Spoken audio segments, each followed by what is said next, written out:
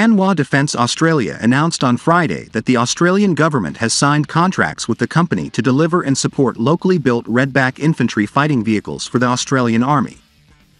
The agreement entails the delivery of 129 Redback vehicles, each to be manufactured within Australia. The total value of the project is approximately $7 billion, representing the single largest investment in Army capability to date. The ambitious program outlines the production of all 129 vehicles domestically, commencing deliveries in 2027 and completing the fleet rollout by 2028. As part of the developmental phase, 8 prototype vehicles will be crafted in South Korea and Australia, ensuring a seamless evolution of the program. The contract encompasses the development, delivery, and ongoing support system components, continuing until the final acceptance stage in 2029.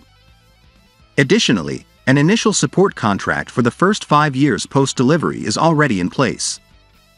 Mr. Jae Il-sun, President and CEO of Hanwha Aerospace, expressed satisfaction with the contract's establishment, emphasizing the delivery of this cutting-edge capability as a testament to Hanwha's commitment to Australia.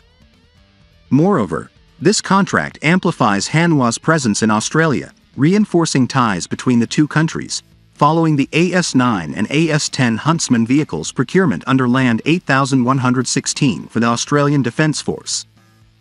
The swift negotiation and finalization of this colossal contract, less than 6 months post the preferred partner announcement for the Land 400 Phase 3 project in July 2023, underscore the collaborative efforts between HDA and the Commonwealth.